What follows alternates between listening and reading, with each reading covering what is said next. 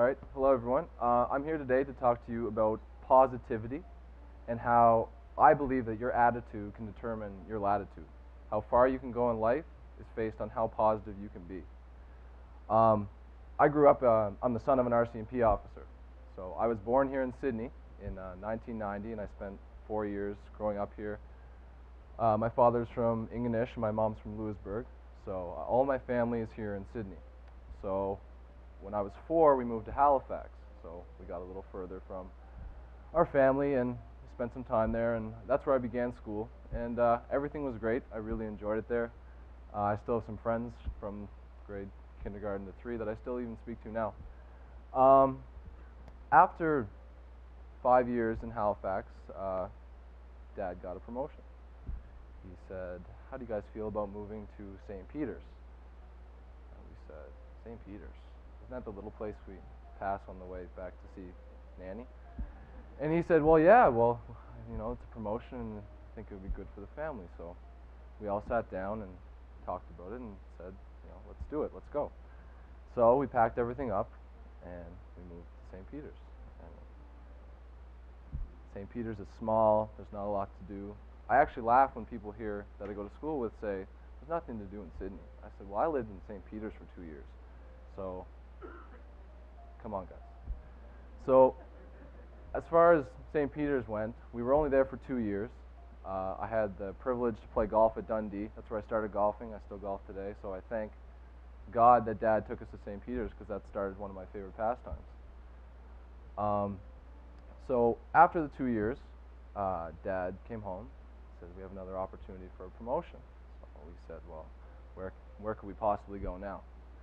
He said, "How do you guys feel about Winnipeg, Manitoba?" And we said, "I guess that's good. I don't know. I've never even really heard of Winnipeg. I'm still in grade 5. You don't really, you don't know what's going on."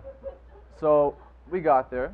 We packed up pretty quickly, actually. It was the end of August we left St. Peter's, and we started school, I think, on September 2nd or something that year. So I started grade 6 in Winnipeg, and life was good. It was nice and hot. I had no clue at this point that winter would be a shock, but it was great. My family stayed together when it came to these things. We were always there for each other, and as we're moving away from our big family, the big picture, and we're kind of branching off and going on our own way, but as we moved from place to place, we got closer. Whereas I see some of my friends that have lived here their whole lives, they're not as close with their family because they've had friends from, birth to now that they've always been with. So that's their family. So I was lucky enough to be tight-knit with my own. So while we were in Winnipeg, we were there for about 7 years. I only got to see my grandmother about 3 times in 7 years. She flew out twice, and I came home once. While we were in Winnipeg, we lost a few family members to cancer and other things. So it was hard growing up that way, but because I had my mom, my dad, and my brother, I found a way, and we found a way to cope with things. We were always there for each other. It didn't really matter what what adversity came our way, we always had each other. So when we came from St. Peter's into Winnipeg, and we kind of all fell into our own thing. 7 years we were able to, I got some friends, and they were my friends for those 7 years, and me and my brother kind of drifted apart. He went his way, I went my own. He's 4 years older than me, so when he started university, I was still in high school. So he went to the University of Winnipeg, and, he played basketball, so he had his own agenda, and I had mine. So my brother stopped playing basketball after 3 years, and he was finishing up his undergrad in his 4th year, and he was looking to transfer. He was playing university basketball in Winnipeg, and I was just finishing up high school, and I was pursuing a university basketball career as well. And the opportunity to go to CBU came around, and my brother had the same opportunity. So we sat down and we talked about it. Now at this point, we're not, I'm in high school, he's in university, I'm not cool, and I think he's, doing his own thing. So we don't bother with each other too much. But this really brought us together. We saw an opportunity, a very positive opportunity for the two of us to get closer and do something together. Our family always did things together until we kind of hit this wall where age was a factor. We didn't, we kind of, like I said, we went our own ways.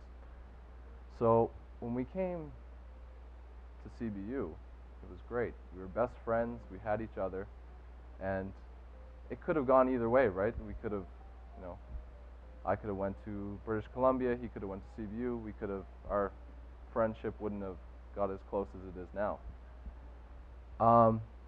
We both had a bit of a difficult experience at CBU when it came to basketball-wise. We weren't, it wasn't the greatest experience. So my brother spent 2 years before he graduated with his MBA, and he moved to Edmonton. So this was hard on me, but, being by myself now, my parents were gone, my brother was gone, I'm alone. So then, what do? Do I, be upset? Do I mope? I wasn't really sure what I wanted to do, because I was sad he was gone, I missed my parents, but in the time that we had been there, we had made some great friends, and we had met some people. Right before he left, I met my girlfriend, Deborah, and that was one of the most positive things that's happened to me recently, I guess. And so that's good. So I guess what I'm trying to say is, during my life, there's been a lot of adversity, a lot of things that happened, and there's times where you can shut down and just, not take it the best. You could say, oh, we're moving again, Dad. This is the third time. I just made some new friends, and I gotta leave them. So things like that happen in life in general. So I'm just here today to say how important it is for your attitude to stay positive. Because if you move into having a negative attitude when things go wrong, you could just roll over, get under your shell, and that could be the end of it. But if you, not to be corny, look in the face of adversity and say, no, I'm going right through you, you can be very successful. And living in a place like Sydney, where our economy is not the greatest, jobs are they're tough to get. So, but that's adversity. So instead of saying, oh, I can't get a job, I gotta get a trade, go out west, that's not the answer. If you say, I'm gonna make myself a job, I'm gonna be an entrepreneur, I'm going to go to CBU, I'm gonna get my education, I'm gonna make something of myself, you can do it. It doesn't have to be, these roadblocks don't have to be the end. You can keep going past things. I have family members with cancer, and in my family, positivity is the way to go with everything. When they had cancer, they fought and fought and fought, because that's what you do. But if you're diagnosed and you say, oh, I guess that's the end of it, then more likely than not, that's how it's going to be. I was diagnosed last summer with thoracic outlet syndrome, which, there's no doctors in the room, means I blood clot really easily. And it was one of the reasons why I wasn't able to play basketball this upcoming year. So instead of moping and saying, okay, can't play basketball, what am I going to do now? That was my life. I loved basketball. I ran for vice president of our students' union at the university and won. So now my time is concentrated into making life better for other university students, trying to recruit people to come into our university, and it's great, So taking a negative and turning it into a positive is basically how I see going about any situation. So the thing I leave you with today is that before you go to bed, write something down that was positive that happened to you that day. So when you wake up the next morning and you have your notepad by your bed, you open it up, you read it, you're going to start your day on a positive note before anything could possibly go wrong. Thank you very much.